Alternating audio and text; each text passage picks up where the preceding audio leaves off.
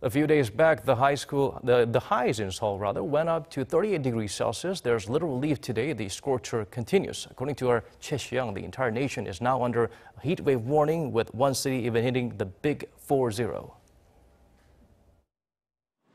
South Korea is sizzling with daytime highs hitting around 35 degrees Celsius.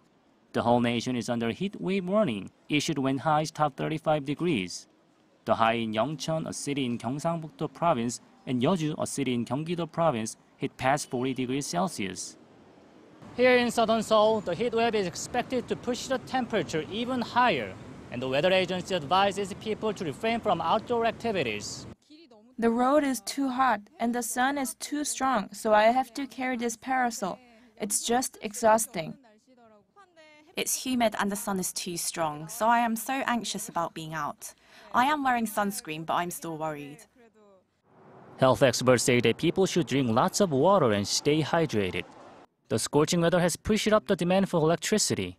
According to the Ministry of Trade, Industry and Energy, the maximum electricity demand reached a record high of 90 million kilowatts at around 5 p.m. on Monday, exceeding the government forecast of 80 million kilowatts.